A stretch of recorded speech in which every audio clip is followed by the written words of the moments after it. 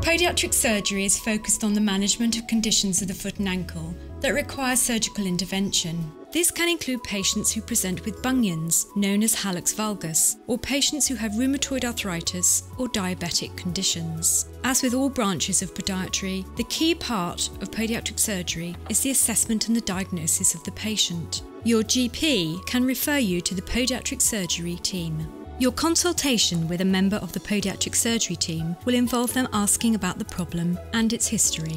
Having a holistic approach will include both a medical and a social history to ensure all the information they need will be available.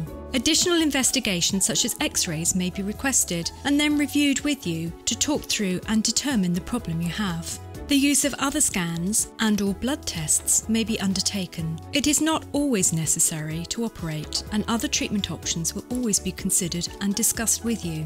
One such treatment is a steroid injection for painful joints, and this may be undertaken alone or in conjunction with other interventions. The comprehensive assessment and diagnosis will allow you to clearly understand your options before your consent is discussed. It is an important part of the surgical process. There are a number of different surgical options when treating conditions of the foot, and the appropriate one will be decided on when planning your procedure with you. At all stages along the way, you will have the opportunity to ask questions. As part of the assessment and planning for your surgery, your GP will be kept informed of all clinical management decisions and your progress. One important discussion is if you're going to have your surgery under local or general anaesthetic.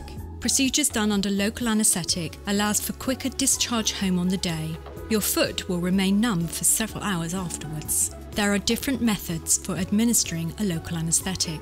This may include a local infiltration, an ankle block, or one that is done behind your knee, known as a popliteal block. The procedure of choice will then be undertaken and will involve a team of people on the day. If you're having a general anaesthetic, you will have a meeting with the anaesthetist who will confirm that you are fit to proceed. Your consent will be reconfirmed to ensure that you are happy to undergo the operation. The theatre will have various members of the team who have specific roles as part of your surgery. At all times, your safety is their priority, and you may be asked to confirm your name and date of birth on several occasions. The length of the procedure depends on the specific problem you have. At the end of the operation, you will have a large bandage placed on your foot and may have a surgical shoe to protect the area.